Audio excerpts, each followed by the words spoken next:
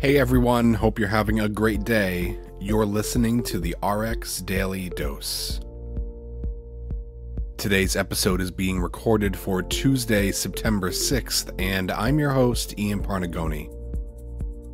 We update this podcast for healthcare providers, medical professionals, and anyone who has an interest in drug updates.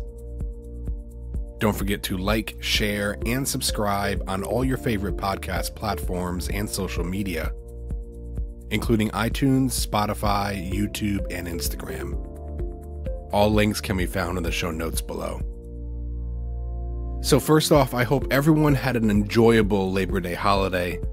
We've got a couple things to talk about, first with some updated COVID-19 information, and then finally the approval of the first drug to treat acid sphingomyelinase disease. As always, feel free to skip around. I'm going to include times in the show notes so you get the drugs that interest you. So first up, you remember those submitted applications for the new bivalent COVID booster shots we talked about last week? Well, this week, the FDA amended the emergency use authorizations for the Moderna COVID-19 vaccine and the Pfizer-BioNTech COVID-19 vaccine to authorize these bivalent formulations of the vaccines for use as a single booster dose at least 2 months following primary or booster vaccination.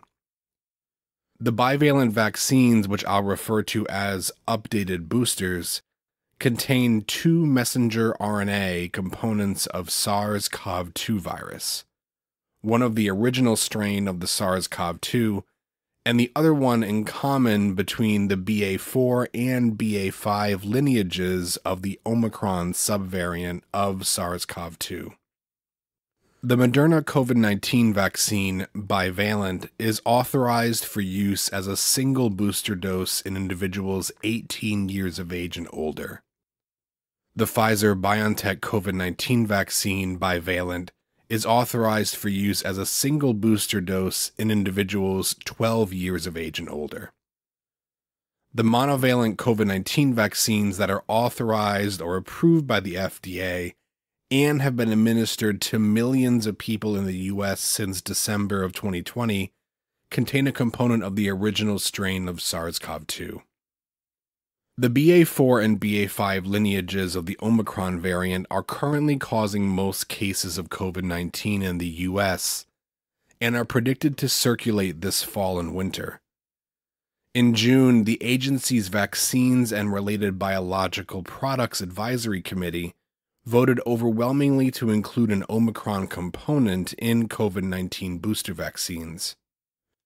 For each bivalent COVID-19 vaccine, the FDA based its decision on the totality of available evidence, including extensive safety and effectiveness data for each of the monovalent mRNA COVID-19 vaccines, safety and immunogenicity data obtained from a clinical study of a bivalent COVID-19 vaccine that contained mRNA from Omicron variant BA1 that is similar to each of the vaccines being authorized, and also non-clinical data obtained using a bivalent COVID-19 vaccine that contained mRNA of the original strain and mRNA in common between the BA4 and BA5 lineages of the Omicron variant.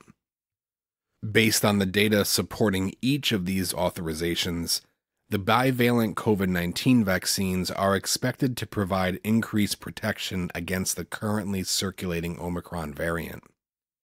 Individuals who receive a bivalent COVID-19 vaccine may experience side effects commonly reported by individuals who receive authorized or approved monovalent mRNA COVID-19 vaccines. With this authorization, the monovalent mRNA COVID-19 vaccines are not authorized as booster doses for individuals 12 years of age and older for the Pfizer product and 18 years of age and older for the Moderna product. The monovalent vaccines continue to be authorized for use for administration of a primary series for individuals 6 months of age and older, as described in the letters of authorization. As of this time, the Pfizer-BioNTech COVID-19 vaccine remains authorized for administration of a single booster dose for individuals 5 through 11 years of age, at least 5 months after completing a primary series of Pfizer-BioNTech COVID-19 vaccine. Both of the updated boosters were reviewed by the CDC and should be available at local pharmacies for administration right now. And finally this week, the FDA also approved olipudase alfa, which goes by brand name Xenpozyme, for IV infusion in pediatric and adult patients with acid sphingomyelinase disease, which goes by acronym ASMD. This is a rare genetic disease that causes premature death. Xenpozyme is the first approved medication to treat symptoms that are not related to the central nervous system in patients with ASMD. ASMD is caused by the lack of an enzyme needed to break down a complex lipid called sphingomyelin that accumulates in the liver, spleen, lung, and brain. Patients with ASMD have enlarged abdomens that can cause pain, vomiting, feeding difficulties, and falls. They also have abnormal liver and blood tests. The most severely affected patients have profound neurological symptoms and rarely survive beyond 2 to 3 years of age. Other patients may survive into adulthood but die prematurely from respiratory failure. Xenpozyme is an enzyme replacement therapy that helps reduce sphingomyelin accumulation in the liver, spleen, and lung. The efficacy of Xenpozyme for the treatment of ASMD was demonstrated in a randomized, double-blind, placebo-controlled study of 31 patients randomized to take Xenpozyme or placebo. Because the study had the placebo comparator and measured treatment benefits that could be detected during the study's duration, the FDA was able to conclude that Xenpozyme was effective. Overall, treatment with Xenpozyme improved lung function and reduced liver and spleen size. The most common side effects of Xenpozyme include headache, cough, fever, joint pain, diarrhea, and low blood pressure. Xenpozyme carries a boxed warning for severe hypersensitivity reactions, including anaphylaxis.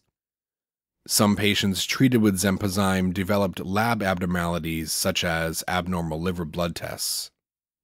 Routine blood lab testing should be obtained periodically. Xenpozyme should not be started during pregnancy due to potential for fetal harm, which was observed during animal studies. Additionally, in the clinical trials, 75% of pediatric patients and 50% of adult patients experienced reactions including headache, nausea, and vomiting while receiving Xenpozyme through IV infusion. Xenpozyme received Fast Track, Breakthrough Therapy, and Priority Review designations. It also received Orphan Drug designation, which provides incentives to assist and encourage the development of drugs for rare diseases. The FDA awarded the sponsor a Rare Pediatric Disease Priority Review voucher, which is an incentive to encourage development of new drugs and biologics that prevent and treat rare disease in children. The FDA granted the approval of Xenpozyme to Genzyme. And that's all I have for right now. I hope you enjoyed today's episode. I'll include all links in the show notes below, so please go back and check those out too. Please connect with me on any of your social media platforms and give me feedback on what you heard today. I'd love to know what you thought about the episode. And as always, feel free to like, share, and subscribe wherever you listen to your podcasts. And thank you so much for tuning in. Stay safe out there, and I hope you enjoy the rest of your day.